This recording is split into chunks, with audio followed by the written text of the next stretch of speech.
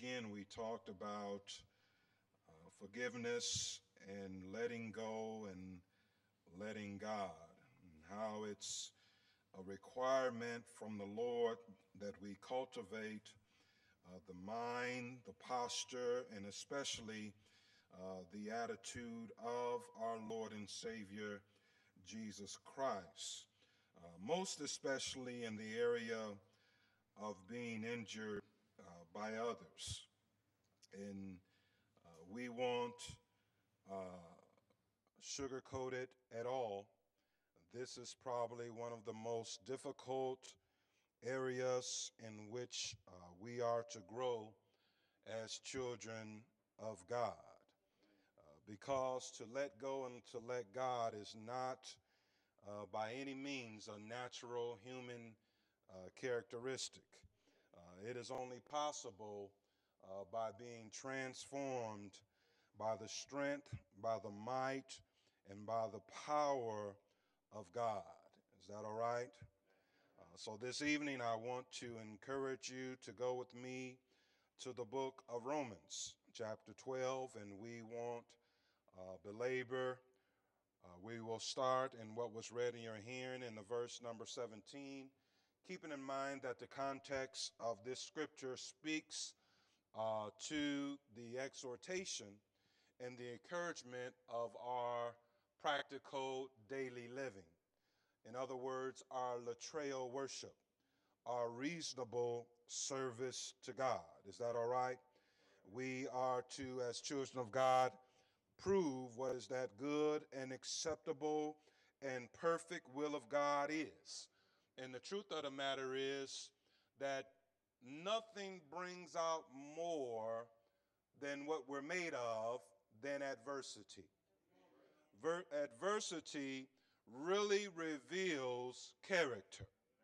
If you want to know the measure of a man, if you want to know the measure of a woman, and especially with us, if you want to know the measure of a Christian, go through some adversity into your life, and you'll see what you're made of.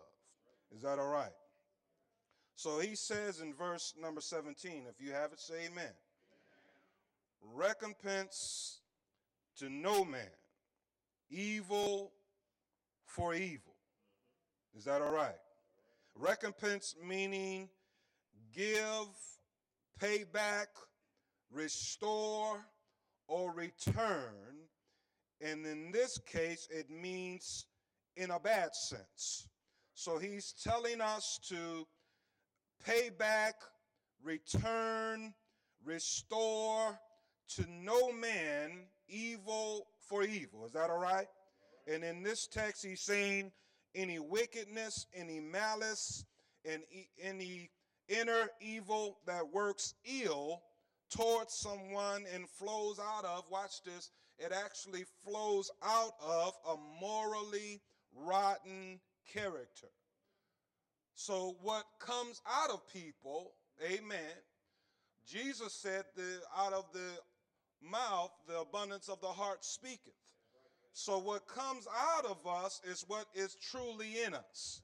Is that all right? So he's saying don't pay back anyone evil for evil. But again, it's all about our mind, and it's all about our attitude. And again, I need to say this again because it's the truth. This is one of the most difficult precepts or commands for us to adapt to in Christianity. But you have to understand, when it comes to our Lord and Savior, Jesus Christ, who had to live just like we live as a man, amen. He couldn't use his prerogatives to get through life. He couldn't use his prerogatives as God to get over strife from others and having to deal with being injured from others, amen. And notice who he had to always deal with. He always had to deal with religious folk. Is that all right? So when it comes to the church, if anyone understands, it's Jesus. Amen. All right? But you have to understand, Jesus is unyielding when it comes to this subject. He not only requires, but he demands that this specific command, not paying back evil for evil, he requires and demands that it be obeyed for all of us who will follow him. I want you to look with me real quick in Matthew chapter 5. Matthew chapter 5. And I'm sure we've looked at this before, and maybe when we looked at this before, we just continued to read, and we didn't want to meditate on this one too long. But it's in the Bible anyhow, and it's required of Jesus anyhow. It's amazing how some things we love to quote and other things we just stay away from. Is that all right? Amen about it, right? Sometimes we have our favorite things, and some of our favorite things is not some of the most difficult things we ought to be doing, right? Matthew chapter 5, starting with verse 38. If you're there, say amen. The Bible says, Jesus speaking says, ye have heard that it hath been said, an eye for an eye, and a tooth for a tooth. But I say unto you, because that's what we used to say when we were in the world, right? You do something to me, I'm going to do something back to you. You say something to me, I'm going to say something back to you. Don't let me come out of retirement, as Sister Morel would say. Is that all right? But he says, but I say unto you. In other words, it's brand new now. I'm changing things. I don't care about what you heard. I don't care about how you used to live. I don't care about the way you used to think. All things change now that I'm on the scene. This is what Jesus is saying. But I say unto you that you resist not evil. But whosoever shall smite thee on thy right cheek, turn to him the other also. Is that really in the Bible? And people still think men wrote this of their own accord?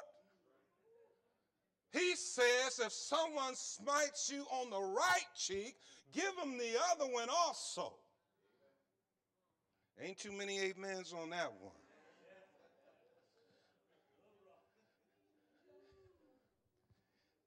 Then he says, and if any man will sue thee at law and take away thy coat, let him have thy cloak also.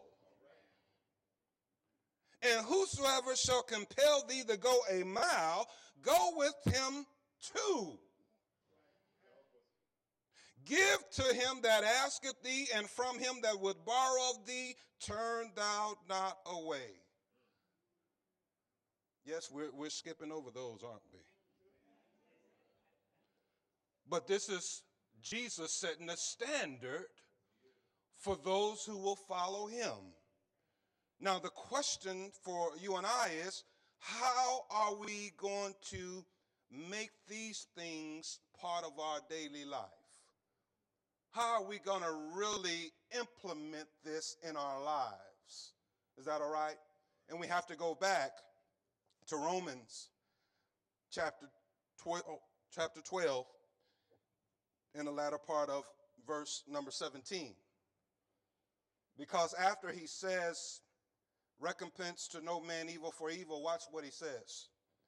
He says, provide things honest in the sight of all men.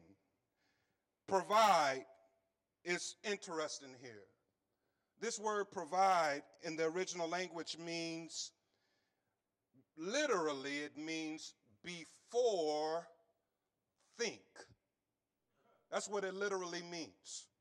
But watch this. In other words, as children of God, we must take the necessary forethought. We have to plan. We have to practice beforehand. And we have to beforehand have a fixed purpose in our heart, in our mind, and in our spirit for acting properly in God's will. In other words, he's saying provide things honest in the sight of all men. In other words, as a Christian, I need to already have made my mind up that I want to do what's right in the sight of God.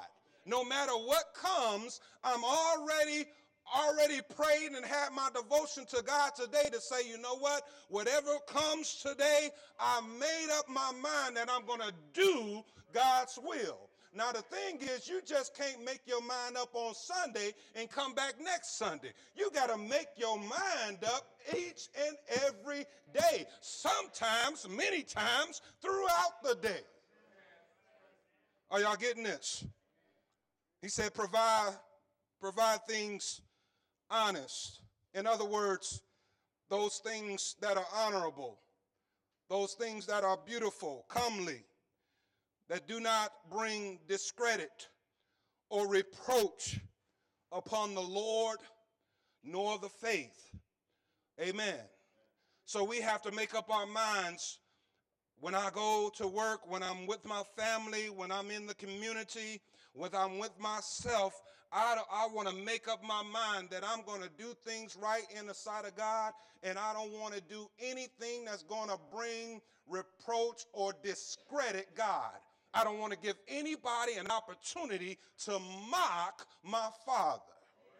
Is that all right?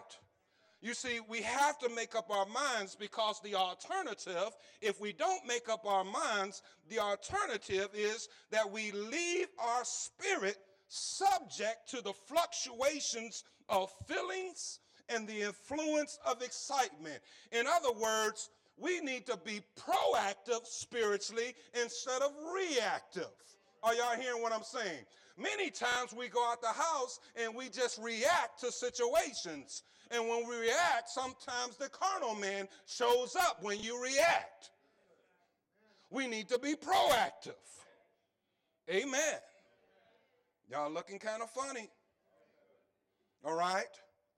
You see, when we react, when we allow ourselves to be subject to our feelings, amen, that will engender strife and malice and a spirit of revenge. This is why he then says in verse 18, if it be possible, as much as lieth within you, live peaceably with all men. You say, well, what does that mean? As much as lieth within me. Well, I ain't got too much lying in me today, you may say. But that ain't what it's talking about. What it's talking about is we are to make every effort towards peace.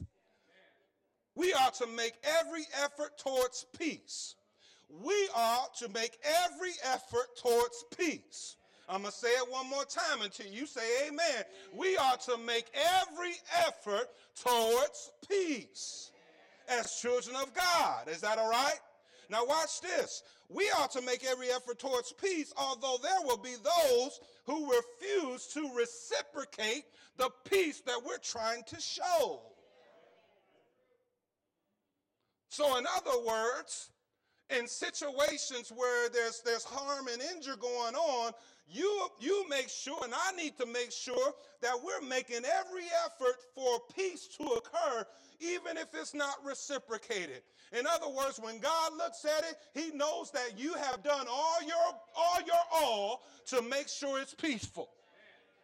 If there's no peace in the situation, it's not for a lack of your effort, it's on the other person's effort. Because that's what you're going to give account for. You can't go to God on Judgment Day and say, well, they had a nasty look on their face, so I ain't even. No, you can't do that. You got to make every effort. Hebrews 12:14. I know it's tough. Amen. Y'all pray for me. All right?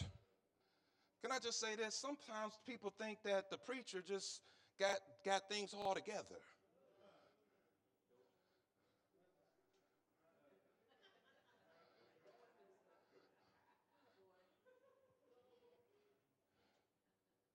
I'm telling you, the enemy doesn't fight fair. He doesn't fight fair. All right? He has sneak attacks.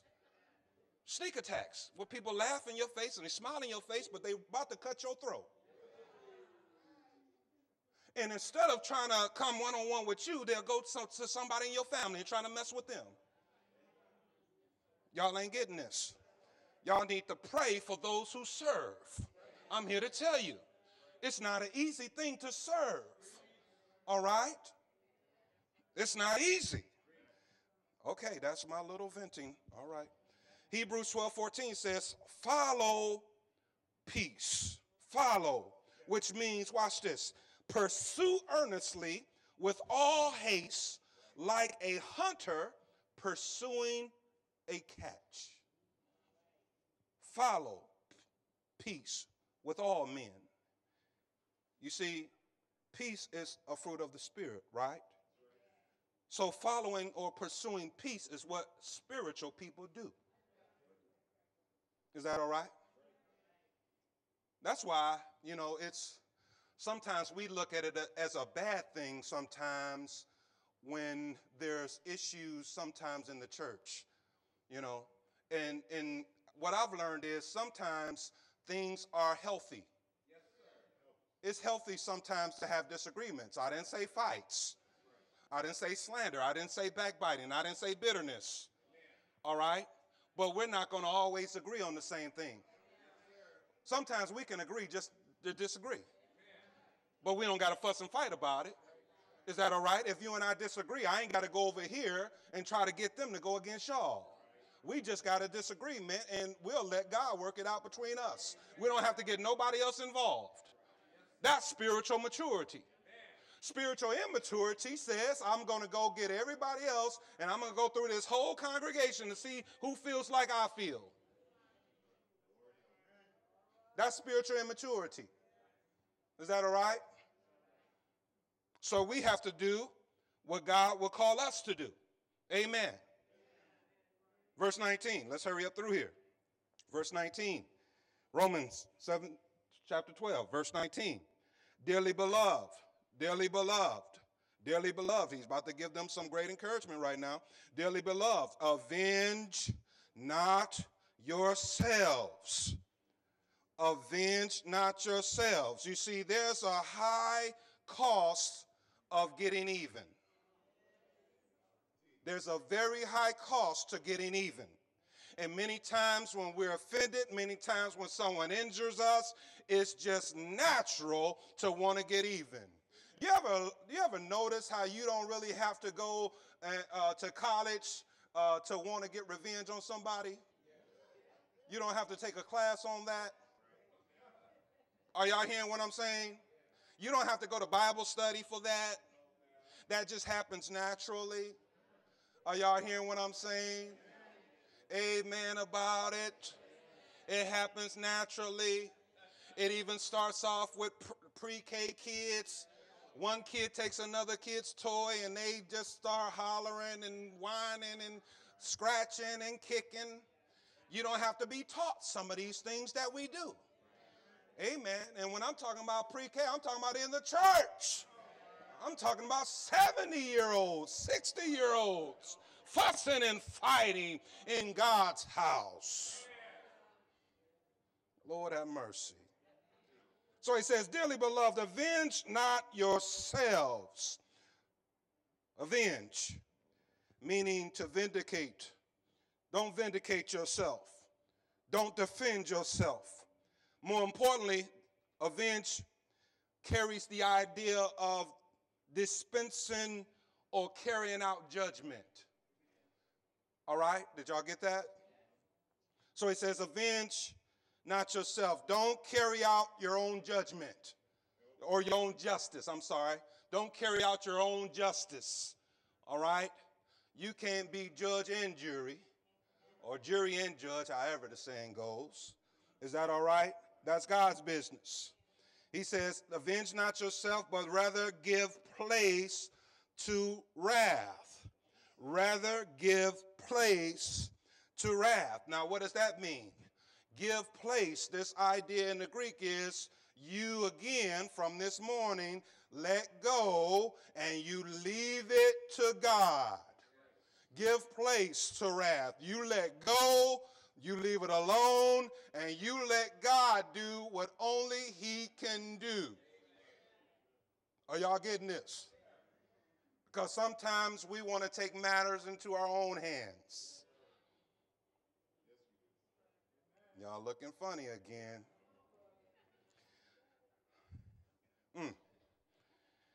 You see, I want to close with this. There's two things when we talk about the high cost of getting even. There's two things that we're going to have to really pay attention to, all right, when it comes to the high cost of getting even. Number one, when we avenge ourselves, we actually usurp and infringe on the sovereign prerogatives of the Almighty God. We actually usurp his authority. Now, I know sometimes we only talk about usurp when it comes to women doing things in the church, but I'm here to tell you, men can usurp as well. Is that all right? You don't have to be trying to preach or do something that God ain't instruct you to do to usurp something. You can just want to get revenge on someone, and that's usurping. All right? You're trying to take the place of God. Are we getting this? So again, number one is when we try to recompense evil for evil, when we try to avenge ourselves, number one, we actually usurp and infringe on the sovereign prerogatives of the Almighty God. Hebrews chapter 10 and verse 30 says, we know the God who said, I alone have the right to take revenge. I will pay back. God also said, the Lord will judge his people. Is that all right? He says, I'm the Lord, I will repay. Vengeance is mine, right? Are we getting this? That's what he says in the latter part of verse number 19. For it is written, vengeance is mine, I will repay, saith the Lord. Is that all right? So that's the first thing. Genesis 50 also, let me give you this one. Genesis 50:19. You remember the story of Joseph, right? You remember what his brothers did to him, right? And it got to a point when their father died, when Jacob died. Y'all remember that? That his brothers got scared and they thought that he was going to get them back for what they did to him, right? He's going to get us now. But watch what he says in Genesis 50 and verse 19. And Joseph said unto them, fear not, for am I in the place of God? In other words, you don't have to worry about me getting you back, because you meant it for evil, but God meant it for good. Is that all right? And even if I wanted to get you back, I wouldn't do it because I have fear of my God. Is that all right? So he says, I'm not in the place of God. I'm not going to do this because that's not my business. That's God's business. Number two, when we recompense evil for evil and when we avenge ourselves, the number two thing that happens is we're actually overcome with evil. Verse 21 of Romans 12 again says, be not overcome with evil, but overcome evil with good. So actually, in other words, when we do take it upon ourselves to render evil for evil or avenge ourselves, we actually are overcome with evil because we allow for our temper to become excited, enraged, and revengeful to the point where we engage in contention with those who have injured us. And that causes us stress. It causes us anxiety. It causes us all kind of problems to raise our blood pressure, give us headaches, cause us not to sleep, cause us to walk around with a bitter attitude and spirit. Is that all right? Y'all remember William used to talk about, give the illustration of when you're mad at someone, they don't even know you're mad at them. You're sitting there taking a rat poison yourself, and they're around enjoying their day, walking and smiling, and you sitting over there mad. Got a pit in your stomach because they're in the same room with you. Is that all right? Bitterness will eat as a cancer. It will eat as a cancer. if you allow it to grow. All right? The best thing to do to deal with bitterness is to learn how to forgive. Learn how to forgive. Learn how to just let it go. Learn how to forgive. Ask God to help you deal with these issues because God is able. Is that all right? The only thing that's going to hurt when you do it God's way is your pride.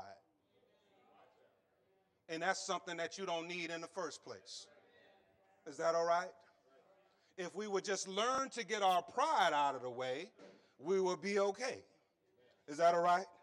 I want you to go with me to 1 Peter as we close. 1 Peter, and we're done. 1 Peter chapter 3. 1 Peter chapter 3. The high cost of getting even. 1 Peter chapter 3. We're going to start with verse number 8. 1 Peter chapter 3, verse number 8. When you have it, say amen. Word of God says, finally, be ye all of one mind, having compassion one of another. Love as what? Be pitiful, be courteous. Watch this now. Not rendering evil for evil, or railing for railing, but contrariwise blessing, knowing that ye are thereunto called, that ye should inherit a blessing. In other words, God will bless you when you do good to people who do wrong to you. Is that all right? Then he says, for he that will love life, all right? For he that will love life and see good days, let him refrain his tongue from evil, and his lips that they speak no guile. Because sometimes we think we can get away with, well, I didn't do nothing to them. I just said some things, or maybe I got on social media and posted some things. Amen. But these things, God sees everything. All right? So don't let your tongue get you in trouble. It's amazing how the tongue is the smallest member, but it sets your whole body on fire. Is that all right? You can talk on the phone, you can text all you want to and think it's just you and the person, and y'all getting down on the phone, but God sees everything. Are we getting this? He says, let him depart from evil or eschew evil and do good. Let him seek peace and ensue it. Why?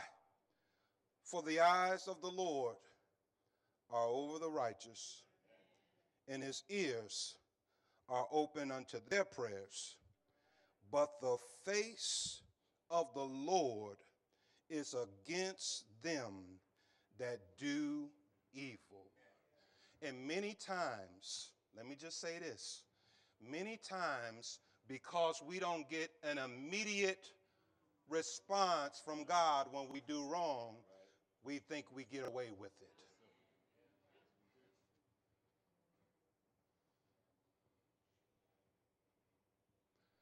It's not that we get away with it. God is long-suffering. God is patient with all of us. Because as we just read, if we ain't saying it, sometimes we thinking it. So many times we have to repent for the very thoughts we have. I ain't spoke no bad about you.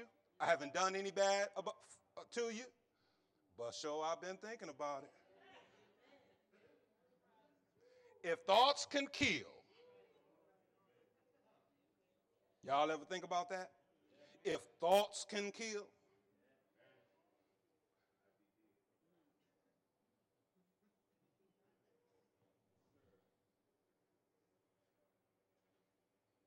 Probably wouldn't be nobody in here tonight. Amen about it. Church, we're just going to have to ask God to help us. We're just going to have to break down, humble ourselves, and ask God to help us. Because no matter how strong we think we are,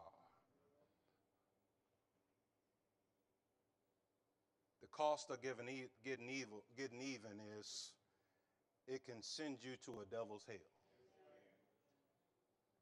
It's not worth it. Is that all right? I've said enough. I want to encourage you to pray for one another. Let's make sure that we're really about God's business in this congregation. That doesn't mean that we won't have disagreements.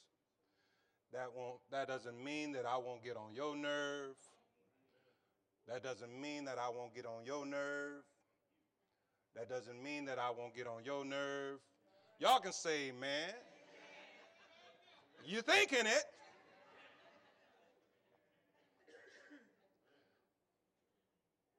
All right, LaCroix, that's enough amens. But we can still grow together in the Lord. That's the mark of true Christians. To where we can lay aside our differences and let Christ reign in our hearts. Is that all right? That's the mark of a true spiritual Christian and a true spiritual church is to where, guess what? When it comes down to what he said, that settles it, and we can all just move ahead. Amen. Say, I'm sorry, forgive me, I was wrong. Let's continue to work. Is that all right?